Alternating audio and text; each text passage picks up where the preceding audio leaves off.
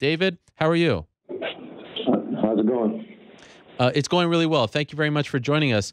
Your first knockout in a while. Is it fair to say that's your first clean, like no referee involvement, just boom, walk away, knockout of your long MMA career? Is that fair? I don't know if it was a boom walk away. I mean, it was just like I've done that to people before and had to follow up, just to make Yeah. sure that the job was done. Did it feel good? Did you enjoy it?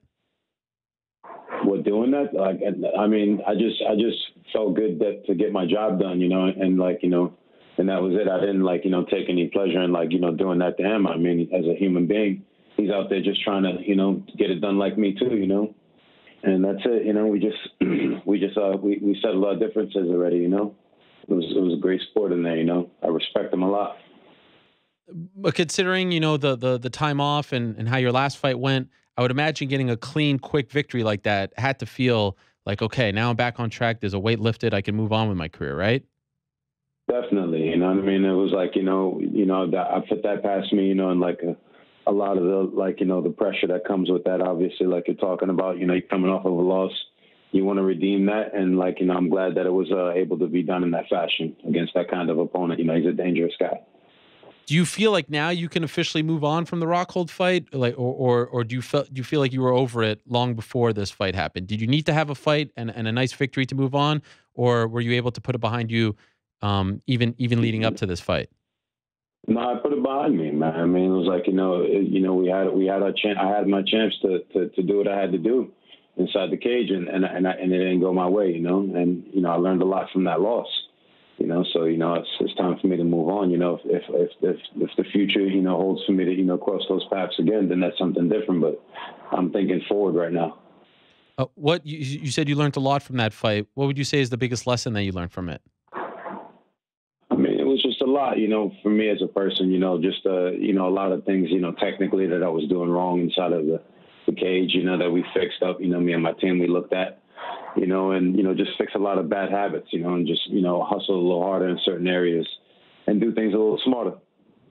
Do you feel like now getting a victory like this, especially so early in a fight, will get people off your back as far as the decisions are concerned? I mean, I guess, it was just,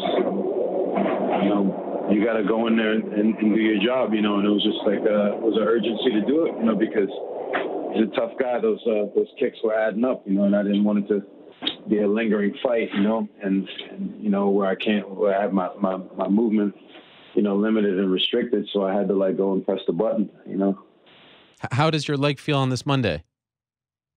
It feels better now. I mean, I'm walking around normal, but that night it hurt, Yeah. He is a strong guy. There's no doubt about it. Although, going from a Rockhold to him, did you sense a difference in the level of opponent, or do you think he's someone who, maybe doesn't have the wins and the resume that Rockhold does, but still just as tough? Oh yeah, man, just as tough. He's coming out there hard. Just different things. Obviously we don't have to worry about such a grapple heavy, kind of neutralizing style. That would offset my grappling a little bit. And kind of hold it at bay. I don't have that kind of advantage with him, but he's got the strikes. He's real strong. He's explosive. Good footwork. He's coming off 4 knockouts. So, You're usually an even keel kind of guy, but I don't sense I feel like if I was talking to you after a loss, you would sound the same way. You don't sound overly excited over what you accomplished on Saturday. Why is that?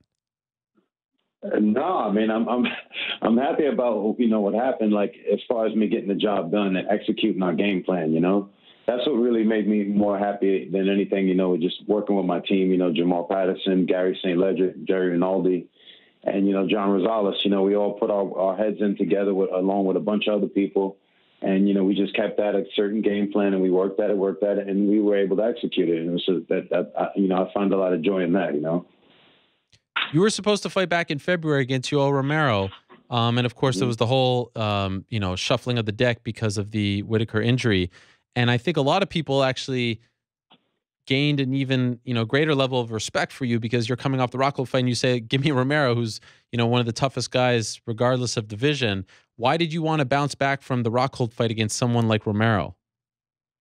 Because he's a savage, you know, and like, you know, that I wanted to test myself. I want to test myself against the best people. And at the time, you know, that's the person that I chose to fight, you know, next. And they obliged it, you know, and they made it happen, you know. So it was just like, you know, and, you know, he had the, you know, you know, Whitaker got hurt and he's in that position to where he's going to, you know, go up above, and I respect it. And, you know, everything happens for a reason, I guess, you know, and I'm here right now. Were you upset when you didn't get the fight? I mean, you know, I was preparing the fight. I was a little disappointed. I wouldn't say I was upset. You know, it was just like, you know, it's just one of those things to where you didn't expect something like that to happen when you already fixed your mind for something, you know, and then it just changes. So it was one of those things, you know.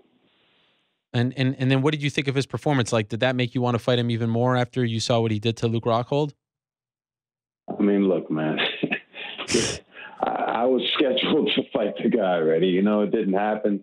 You know, it didn't make me want to fight him more or less. I know what the guy's capable of. I mean, that's what he's been doing to people. That's what he's capable of doing to people, Ariel. Yeah. He can go in there and beat the living hell out of somebody, you know what I mean? And it looks really freaking scary, right? Yes. It does, you know? Okay, yeah. And, you know, you got to understand that if that's what you have to do and that's the kind of competition that you have to go against, then if it makes you afraid, then you shouldn't be in it, because you're never going to be able to rise to the occasion against somebody like that. But if you see somebody like that and it's a part of you that it makes you nervous, because that's human energy, you know. You're going to get nervous from something like that. But if it's a part of you that wants to go against the wave like that, you know, then that's the part of you that's a warrior, and you have to respond to that, you know. That's the part of you that lets you know that you're alive, you know. No, I mean, I don't actually know. And if you're in this business, you know, if you're in this business, I'm just speaking as a fighter. You know, if you're in this business, then you understand what I'm talking about. You know. Yep. And you're gonna go and you'll answer the bell. You know, and that's what we do. So I don't need any special treatment for wanting to fight him or not. You know, he went his way, I went mine. You know. Why did they keep you on the sidelines though? Like, why didn't you fight in February against someone else? Why did it take 2 months to get you back in there if you weren't the one who had to move out of the fight? It just wasn't in the cards for me to fight, I guess. You know, I had to wait and see what was happening, you know. And when it was my turn, I answered the bell, and I did what I did last Saturday. Were you compensated for having to sit out? What do you mean compensated? Well, I mean, you were preparing to fight, and the fight was pulled like 2 weeks before, but then you didn't get a fight, and you have to wait 2 months. I was busy. I was busy running my academy, you know. Okay. I had to take care of that stuff. You know, I had a lot of stuff going on, you know, and it was just a time where it allowed me to like do a lot of other things that I had to do already. I was real busy at the time, you know. Yeah. So, you know, I was able to focus on those things and then get back to fighting again. So this worked out. You have no complaints? No. How soon do you want to get back in there?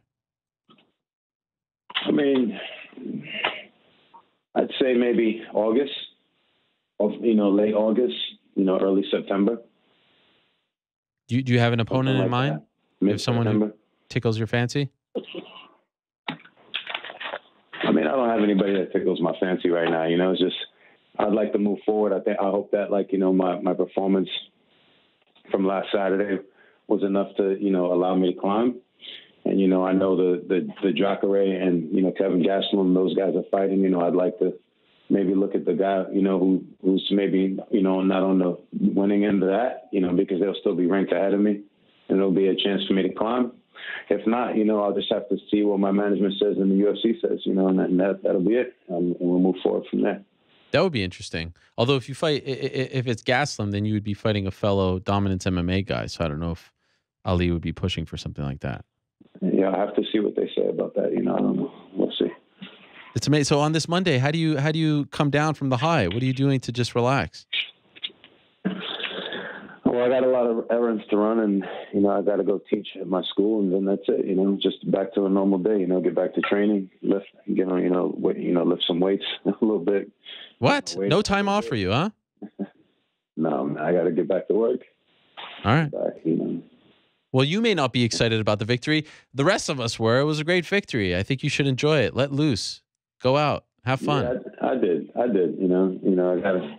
You know, and spurts. You know, you got to do it in spurts. When you got a family and stuff like that, Ariel, you know, you got things to do. You got to move forward. You know, you have fun. You know, you enjoy it in spurts, and then you keep going. You got a lot of things to do. Congratulations, David. Great performance. Good to see you back on track, and especially with a victory like that, an emphatic victory, an exclamation point. Great stuff on Saturday. Thank you, Harold.